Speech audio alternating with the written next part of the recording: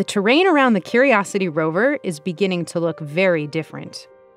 The rover has driven over 16 miles since landing in Gale Crater in 2012. This view is from 1,500 feet above our landing site. We're climbing the side of Mount Sharp, a very tall mountain in the center of the crater.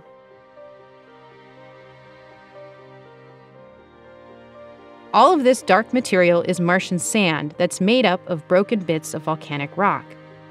Can you see the ripples that were shaped by the wind? We had to drive around this massive sand sheet as we climbed Mount Sharp. Look how clear the air is. That's because it's winter, when there's less dust in the atmosphere.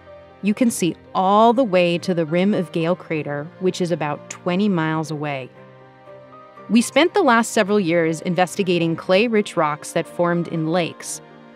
But now we're entering a region where rocks are filled with salty minerals called sulfates.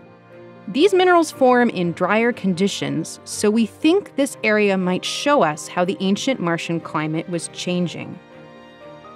We're starting to see lots of very cool, knobbly textured rocks like these.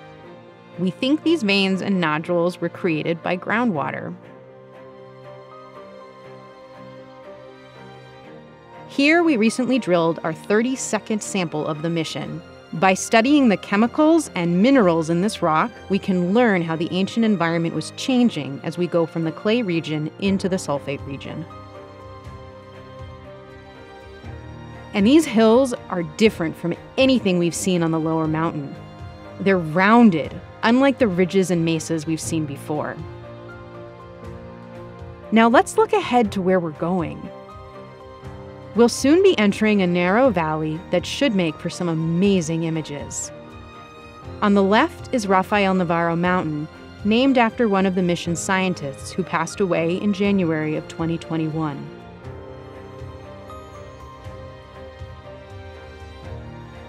This nearby hill is huge.